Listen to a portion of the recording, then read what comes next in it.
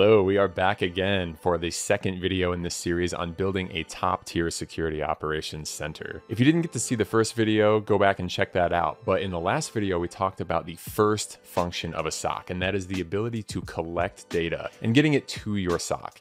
In this video, we're going to be talking about the detection function, the next thing in the line. So let's get started. Remember, if you haven't subscribed to the SANS YouTube channel yet, make sure you do that so you see everything in this video series and all the other awesome stuff we post from our other instructors and summit speakers and everything else. Okay, so how does this detection stage work? The input to this stage is all the telemetry you have coming in from the environment, and that's going to be all your log files, packet captures, and the like.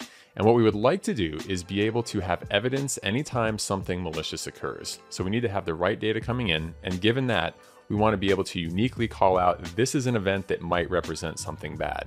And we wouldn't want to overstep and call out false positives, things that shouldn't generate alerts. And we also don't want to miss anything, false negatives. So we have to walk the line between having a rule set that is just well tuned enough that it can detect the bad things, but isn't going to be overzealous or under alerting either. It's a difficult thing to do. We get this right by performing accurate detection engineering, generating of the right rules that you need to detect all this malicious activity.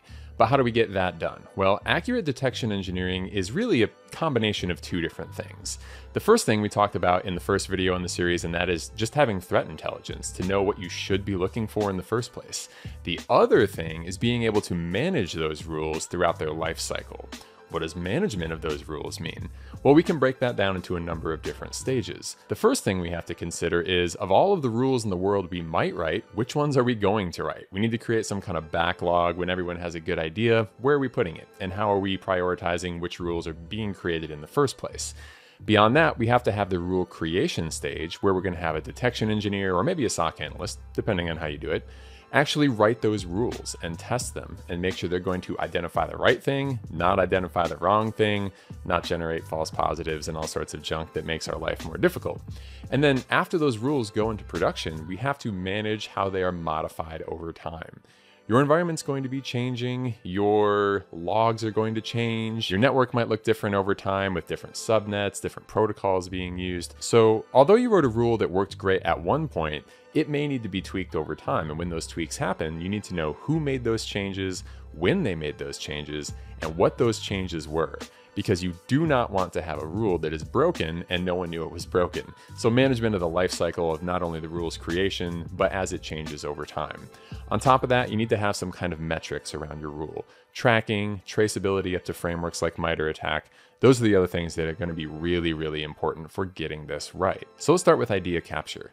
At any point in time, someone on your team might have a really good idea for a rule that needs to be written, and maybe they are, or maybe they are not the person that writes that rule. But either way, we don't want to let those ideas get away. So the first thing you want to think about is, do you have a place where everyone can collect all of their good ideas that acts sort of as a rules to be created backlog? And then within that backlog, how can you start to prioritize what is the most important rule to be writing at any given time?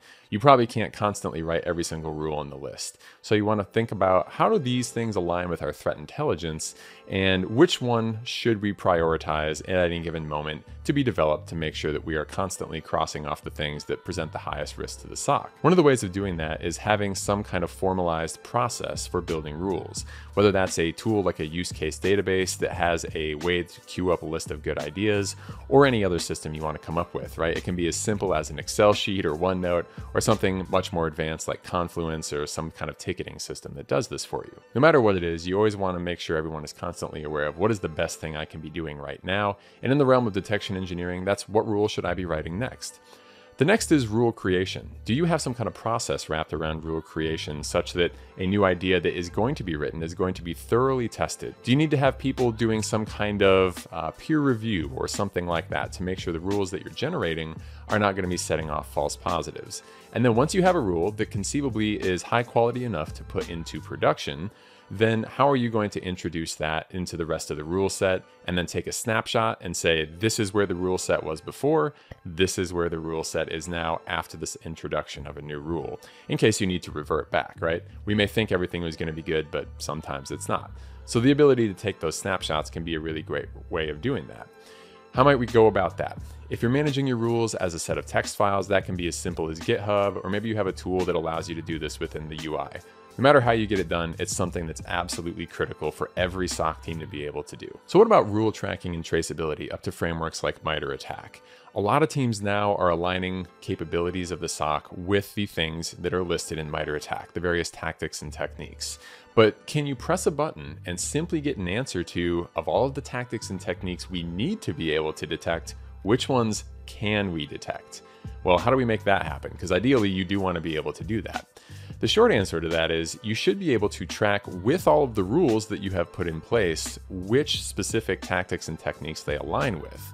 And if you can do that in a way that can be programmatically accessed across the entire rule set, and then you can pull all that information out, then it should be fairly easy to extract that kind of information. And again, if you use some kind of formalized format for your rule set, let's say Sigma rules, for example, there is a field there that allows you to type in the alignment to MITRE ATT&CK's framework and say this is a rule that catches a specific persistence mechanism. And then when you go to pull it, it's a simple pull it out of that field and then note it down. If you have a way of introducing new rules from a backlog and prioritizing which ones should be created, when they're introduced, doing thorough testing to make sure they're not going to make a slew of false positives or miss things in a non-obvious way. And then if you can track the changes to those rules, when those changes were made, and who made those changes over time, you're in a great place.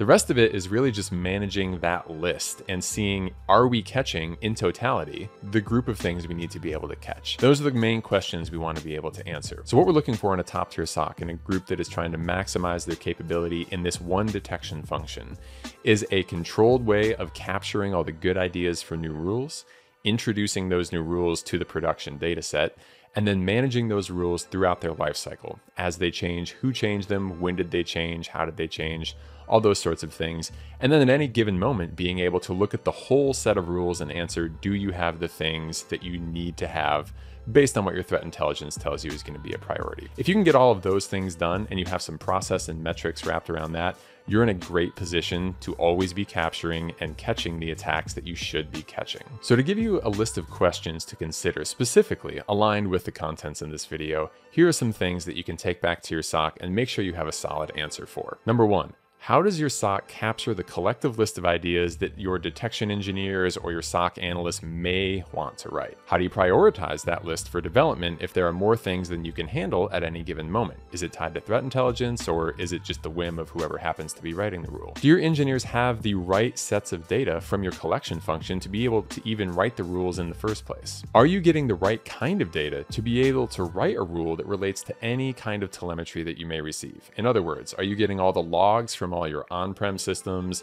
all the stuff happening in the cloud? Are you getting metadata or actual packet captures from all portions of your network, on-prem and in the cloud? Can you look at individual files if you're trying to write Yara rules or something that is specifically looking for the contents, byte strings, things like that in a file? What about email? Do you have the ability to write targeted detections for email? Do your engineers have the proper training to write rules for all of these different environments? Rules based on logs are going to be very different than rules based on network traffic, which is going to be very different from rules based on, let's say, Yara, looking for specific contents of files. And your detection engineers or your SOC analysts or whoever is writing these rules needs to be specifically trained in all of those languages if you want to be effective at catching something in that sort of content. What is your process for testing a new rule? Are you doing both true positive and false positive testing, and ideally having another set of eyes look at that new rule before it goes into production to make sure there aren't any simple mistakes in it? If not, you might want to introduce a process around that. And then finally, how much context is available with each alert as it fires? If you know that analysts are going to have to dig up additional data to verify whether something is a true or a false positive, can you automatically produce that information and attach it to the alert and present it to the analyst right away so that they don't have to go dig and spend extra time to get it? If so, the triage step, which is our next function in the SOC, which will be covered in our next video, is going to be much, much easier. These are the kinds of questions we need to be thinking about when we're considering detection engineering. Now, I know this was a very short video, but hopefully we've given you some things to think about here. This is incredibly important. If you do not detect that the attack is happening as early as possible in the kill chain, you're going to have an attacker that is continuing to run through your environment, making incident response that much harder. So, collection of the right data leads to hopefully accurate detection for your SOC. And the output of the detection function is going to be alerts that are going to go to the triage queue. In the next video, we're going to talk about how to make sure the triage function goes as smoothly as possible and analysts can quickly say there's a true positive and jump into action with very little thought and very little pause. So stick with us for the next video in this series and hope to see you then. Thank you for watching.